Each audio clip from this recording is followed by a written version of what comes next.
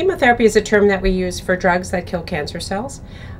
Traditional chemotherapy takes advantage of the fact that cancer cells divide more rapidly, usually, than normal cells, and so it was designed to kill off rapidly dividing cells, usually by inducing DNA damage or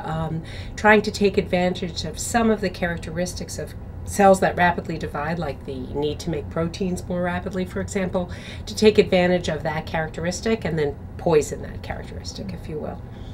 It affects the body by also hurting cells that rapidly divide that are normal, like the cells that make your hair or the cells that make your blood cells. And that's why cancer patients often have their hair fall out or low blood counts where they might become anemic or something like that.